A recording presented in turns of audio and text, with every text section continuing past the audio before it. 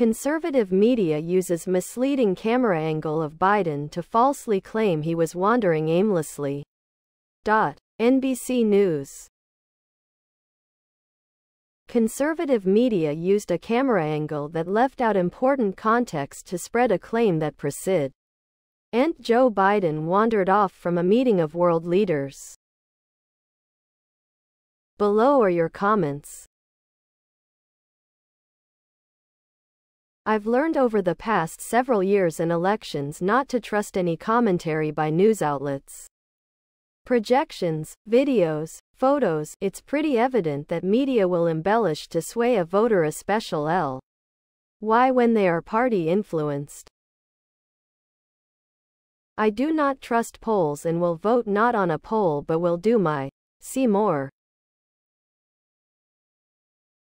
Who would ever think that a news outlet would use deceptive videos or edited quotes to try and make someone look like they are doing or saying something different than what is actually happening? I don't think that has ever happened before. Who knew? Sadly, there is enough evidence to show impairment and cognitive decline. To deny something doesn't mean it doesn't exist. Facts are facts. There are several ways to put an end to this controversy. If proactive steps aren't taken, then the voters will decide. As it has been said, common sense is not so common. The photos show Biden standing in the midst of the parachutists gathering their kit. The photos show Biden moving off away from the area.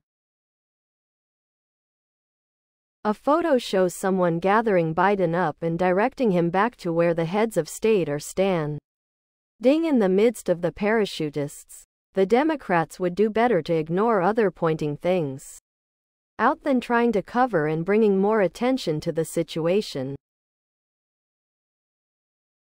The video of him looking away from all the leaders we're looking at is not a camera angle issue. I would like this network to give Trump the same coverage and support they do to Biden. That's not reality though. Please subscribe to my channel. And if you like it, please thumbs up.